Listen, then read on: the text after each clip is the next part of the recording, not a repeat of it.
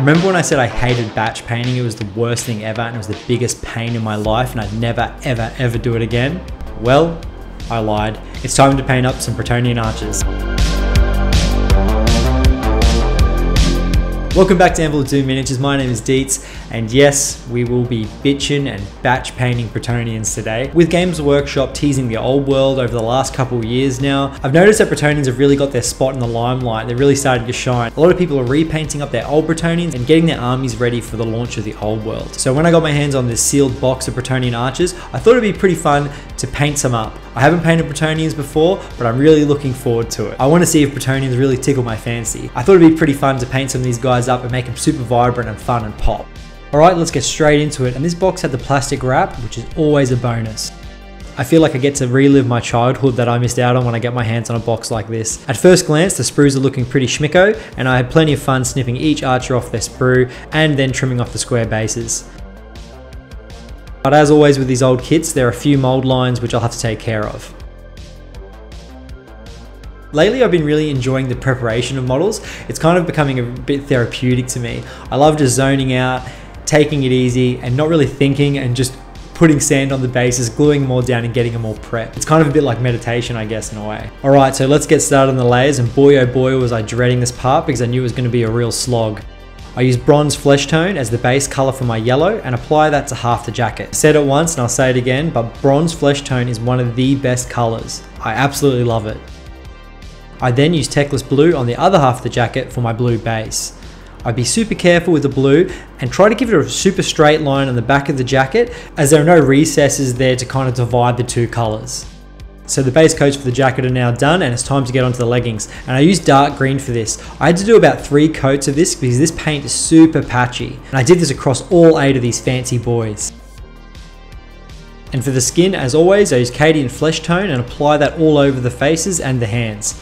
After looking at these faces, I'm starting to stress a little bit because I've noticed that a lot of the details are warped, but I'll worry about that a bit later. A lot of these old kids do have that problem, and you probably noticed on some of the high elves I painted a few months ago that they had the same issue.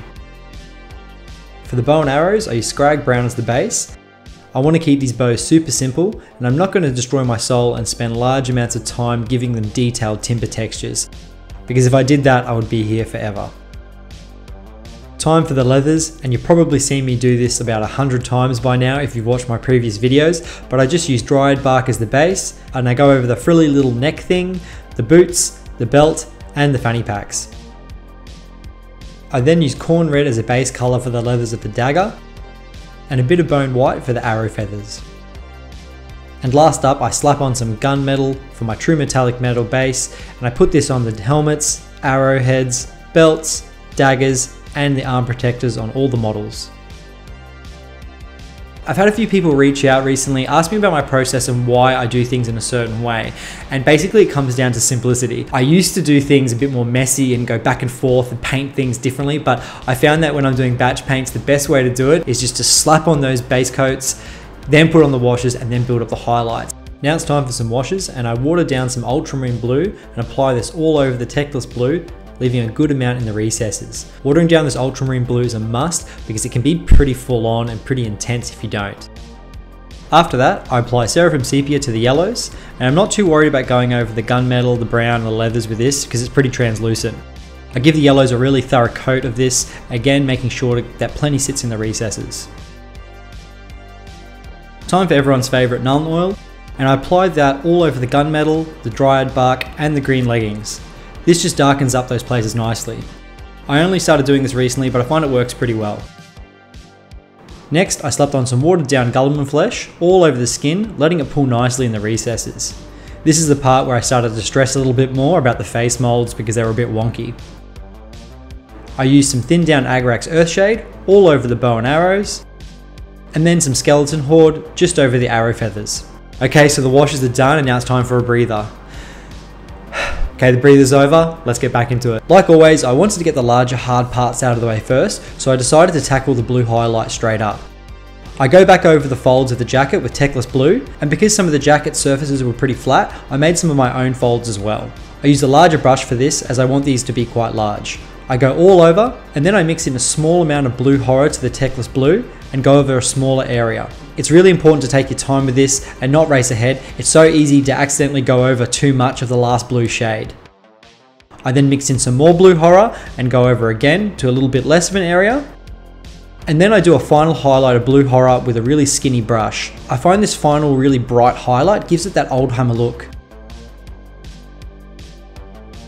Next up are the yellow highlights, and I do a very similar process to the blue. I mix in 1 part Uriel yellow to 1 part bronze flesh tone and highlight those folds nicely. After this, I go for a pure Uriel yellow highlight covering less of an area. Once I was happy with that, I mix in 50% Dawn yellow to the Uriel yellow and go over it again. I was a little worried about this at first because I didn't want it to clash with the blue and look odd when they were next to each other, but I feel like this worked out nicely.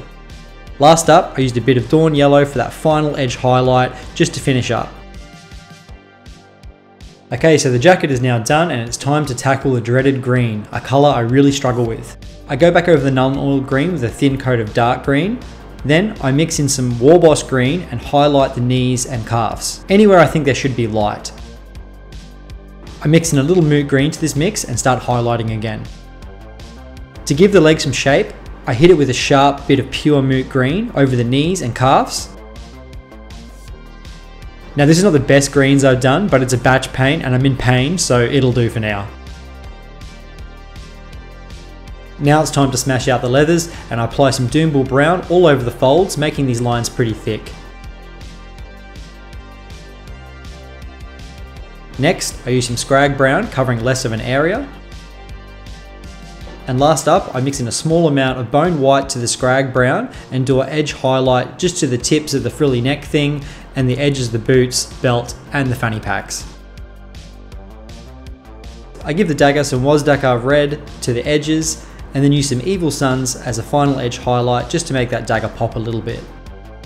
For the skin tones, I go back over with some Orcadian flesh to the raised areas of the face like the nose, the brows and the cheekbones. And then I mix in a little bit of Flayed One flesh to the Cadian flesh just for another highlight on those raised areas. I also use this colour on the back of the hands to make the knuckles look a little more lifelike. And to finish off, using a really skinny brush, I use some pure Flayed One flesh just to do that final highlight on the tip of the nose, the cheeks, the lips, and anywhere it really needs it. So after the skin tones were done, it was time to do the eyes. And unfortunately, as I said before, the eye grooves and sockets and the molds were just an absolute mess. So I tried to film it, but I kept getting my head in the way of the camera and I really needed to bring the model like up to my face. It was so extremely hard to get the eyes right and it took me a few attempts. So I skipped that. But anyway, I just did my usual process of dryad bark, a bit of white, and then a dryad bark dot right in the middle. But I managed to get a few good eyes, so I was pretty happy. Time for some bow and arrow action, and I just went back over the Agrax covered Scrag brown with more Scrag brown, and then I made a little bit of a mix of Scrag brown and bone white and applied that to the end of the bow and just the ends of the arrows using a glazing method. I then grabbed some bone white and just went over the feathers of the arrows, being careful not to get it in the recesses. Super simple, and it did the job nicely. Now we are well and truly on the home straight and it's time for the true metallic metal. Make sure you do this last so you don't have to change your water and you can be lazy just like me. Like always, I go back over with gunmetal, being super careful not to get it in the recesses.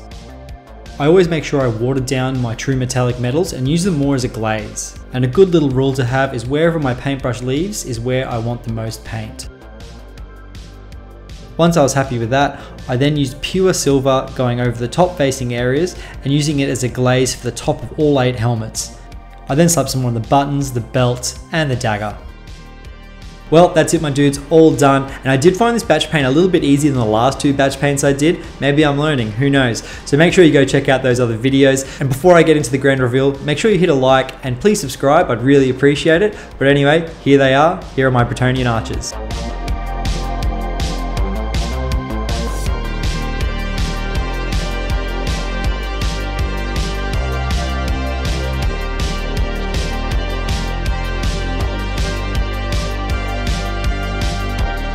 Thanks so much for sticking around guys, I really appreciate it. If you want to see me paint something special, let me know down in the comments below. I'll see you next time.